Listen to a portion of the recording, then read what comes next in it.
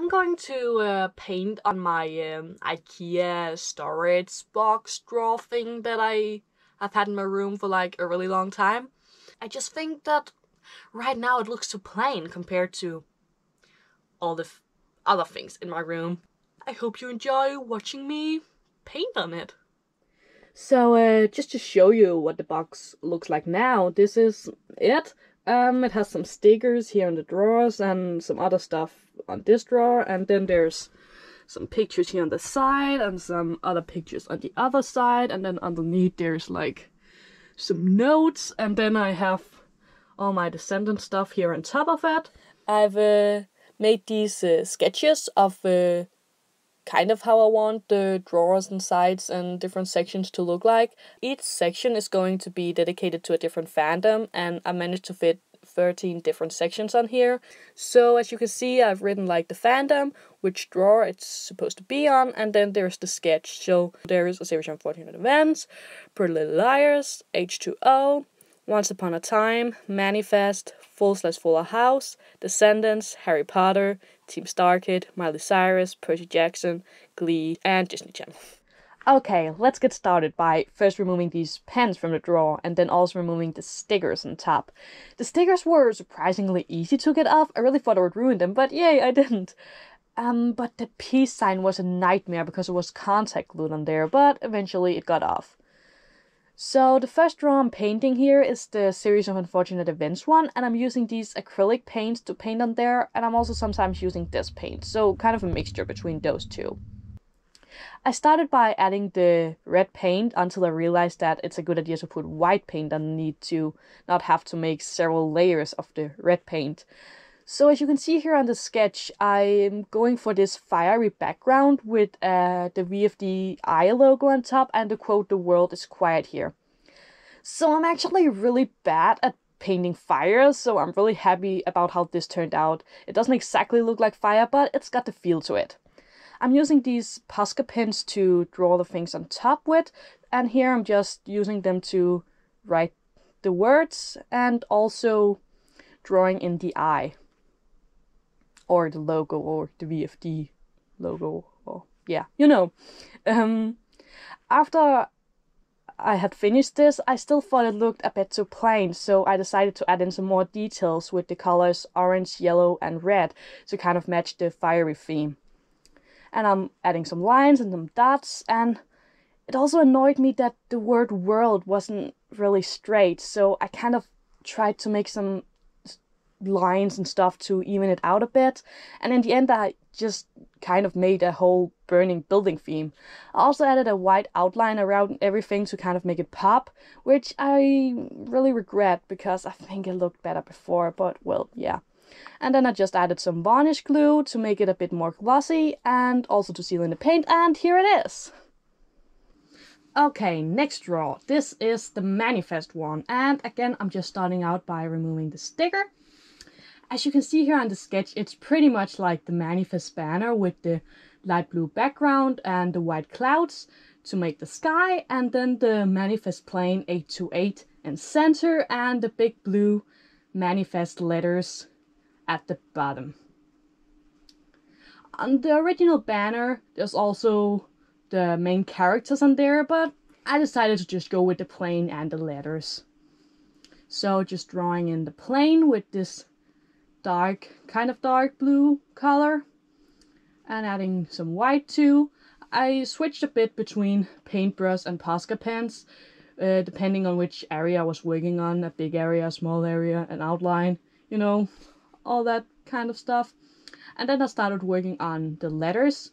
I kind of like to just draw in a thin line first to make sure it's spaced out right, and if I make a mistake like there, I can easily fix it up before drawing them in figure, just to make it easier to correct mistakes, and then I can do this, and it looks like that. And I decided to make a black outline instead because I had some blue on blue, and you wouldn't really be able to see it with a blue outline, and I didn't want to have two different kinds of outline, so I made it all black. I'm just changing up the wings a bit because I had looked at the picture wrong. and I had to change it to make it right. And just drawing in the small details. And fixing some things up. And making a blue line. A lighter blue line. And then adding some varnish glue, and here it is. The next draw is the Pretty Little Liars one, and as you can see on the sketch, it's just this black background with a lot of letters on it. It says liars down the middle, and then it has the 5 names of the 5 main characters connecting to the word liars. And this is pretty much a design that you see everywhere, but I thought it could be fun to put it on here. So it's just taking the names and, you know, connecting one letter to the word liars. And then the A is like A as in A. I still thought it looked a bit too plain just being like this, so I decided to add some lines around the edge. 4 white lines for L-I-R-S and 1 red line for A. And then I also decided to make some A's all around the drawer to kind of fill out the empty space. And adding some glue, and here it is. Time for the Harry Potter drawer. So as you can see in the sketch, I've decided to just make a black background again and then write Harry Potter in the middle like it is in the movie titles, and then make something that references each book around it. So there's the Philosopher's Stone, the Basilisk from Chamber of Secrets, the Time Turner, Travis the Cop, Phoenix because Order of the Phoenix, the Half-Blood Prince's book, and the Deathly Hallows. So here I'm just starting on the stone, and I really had no idea how to make this, so I just kind of started adding red and black on top of each other, and eventually it got this transparent feel that I was hoping for, which is pretty lucky since I actually had no idea what I was doing. Yeah, and then I started working on the basilisk, just drawing in the outline to kind of figure out the spacing of it. And here I'm just using a toothpick because I didn't have this green in Posca pens, so I had to just use regular paint for it. And then starting on the details on the basilisk. While waiting for that to dry, I started working on the Time Turner, so I could like jump back and forth between those. And also because I didn't really know how to make the basilisk, so sometimes I just needed a bit of time to think about it, and then I could just go and work on the Time Turner. So this is actually my first time using Posca pens, and I really love them.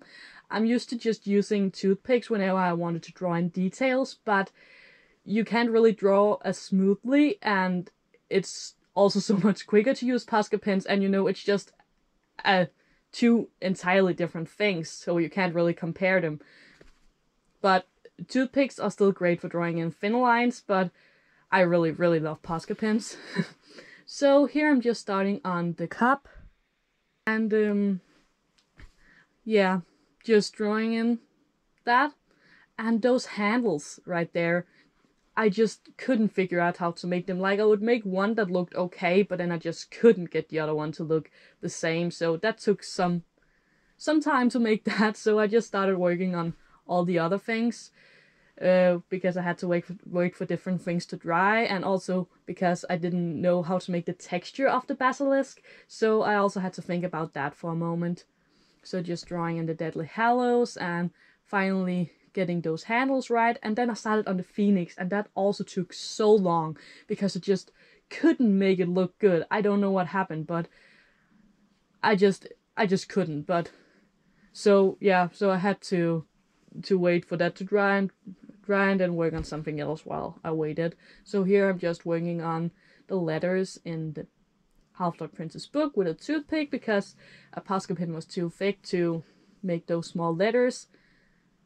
And then I finally decided on the texture of the basilisk, which was just making black paint, like putting black paint all over it. And finally I got the Phoenix to look okay. And I made those thick black lines around the book, which I thought didn't look good, so I decided to make them thin instead with the foot toothpick. And then also doing that around the cup, adding in the details on the book. and some red on the phoenix and the eye, and then just finishing up the details. I also decided to add another shade of blue to kind of make the transparent look, and then just finishing up everything and putting on some glue, and here it is. Next up is the Once Upon a Time drawer.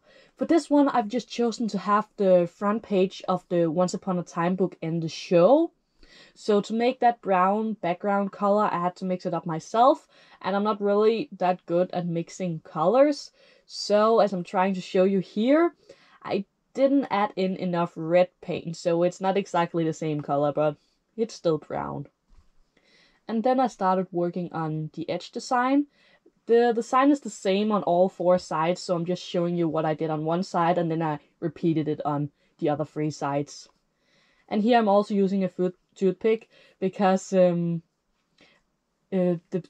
drawer wasn't really that big, so if I used a Posca pin, the lines would just take up so much space that I don't think I would have enough space to write Once Upon a Time in the middle, and it just looked better that they were thinner like this. And also, I had thought about maybe making the spine of the book on there and maybe some pages, because this drawer was much longer than the original book. But in the end, I decided that this was the design I wanted, and I was just gonna have to make it work somehow.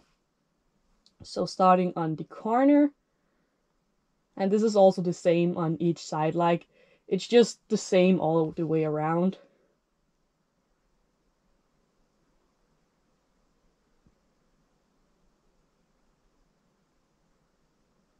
I'm making those things.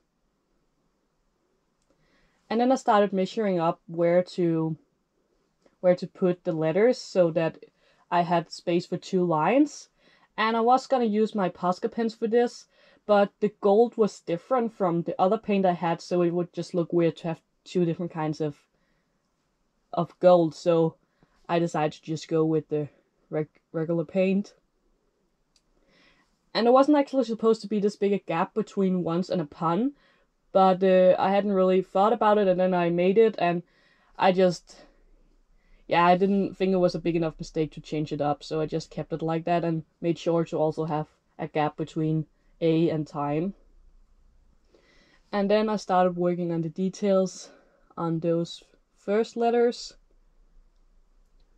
with black. And the design for those were really detailed. The O wasn't that bad, and the U was okay, but the T was really detailed, so it was really hard to get it all on there in such a small space, so you can't really see, but it's still, like, you can see there's supposed to be some kind of design, and I think that's okay. And I also made a black outline around all the other letters. So it took some time for me to make the T, because it was a bit difficult, you know, to get everything in there. But eventually it just looked okay. It looked a bit different from the other letters because there was so much more black on the gold than on the 2 others, so I tried to even that out a bit, but in the end I just had to keep it like it was because I couldn't really change up that much more about it. And putting on the glue, and here it is. The last and biggest drawer is the Team Starkid one. I didn't have any stickers on this one, but I still had a lot of things I needed to remove from there. So looking at the sketch, I've chosen to have the Starkid logo with the black background and the firework kind of colors, and then the Starkid logo in the middle. And then around the Starkid logo have the title of every one of their musicals that they have done, and also Little White Lie. So just starting out by making the Starkid logo here.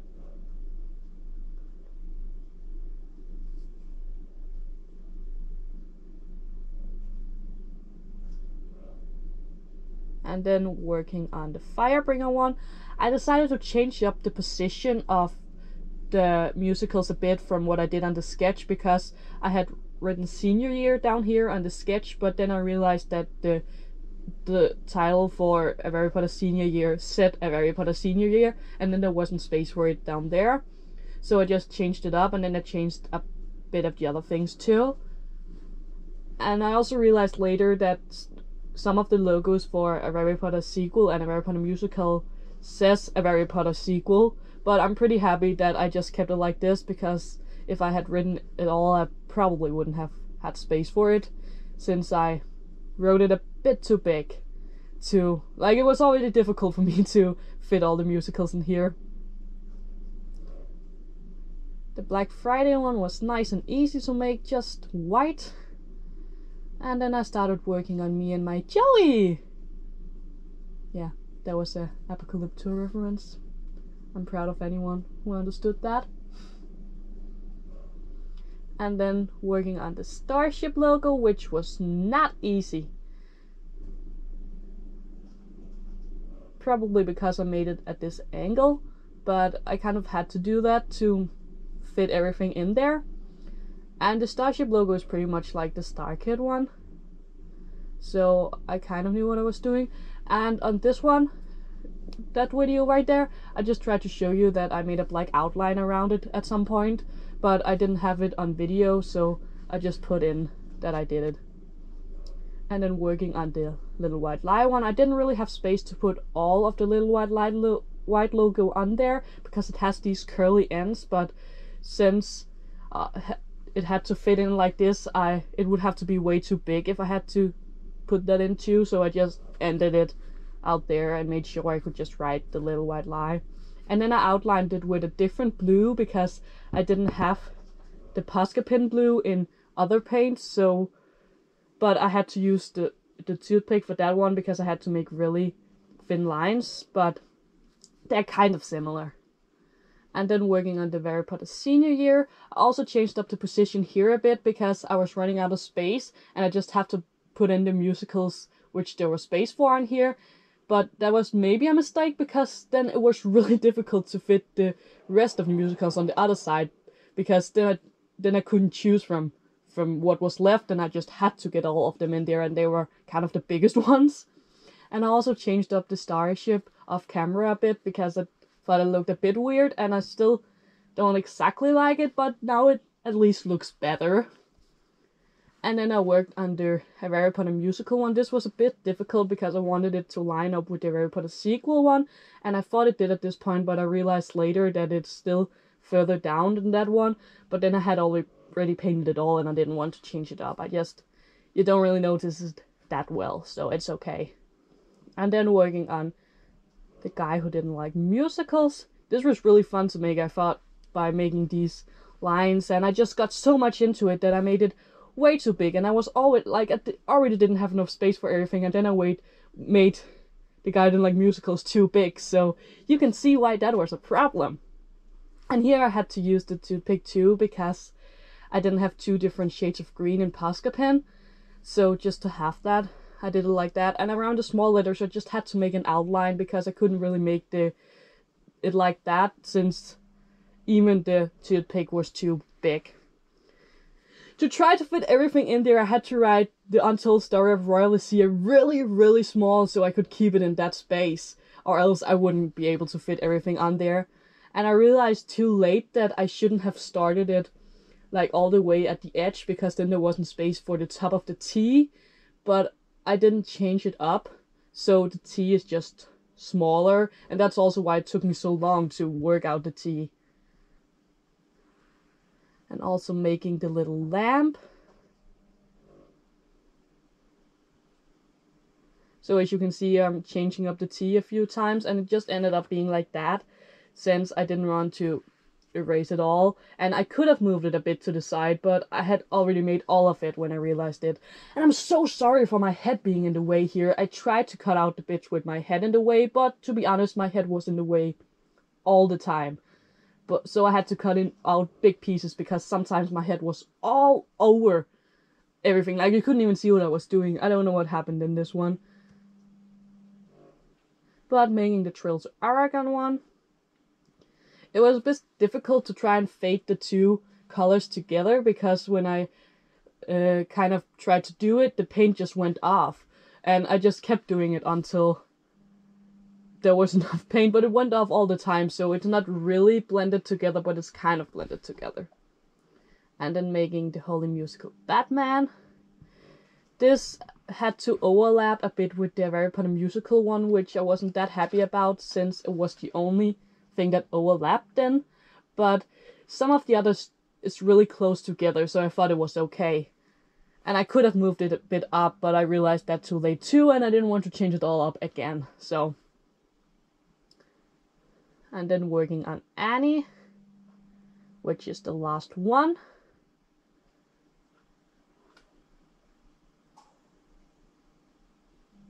And again, the Posca pin was too thick to write a paradise, so I had to go in with the toothpick later to make. It still took up too much space, but like from the picture, but it's okay like that. It works.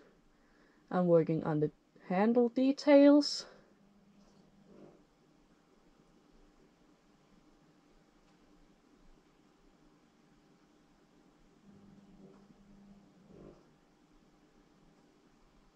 And then finally putting on the glue, and here it is.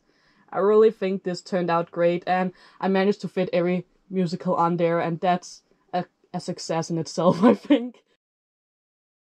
Here we have them, the finished painted drawers.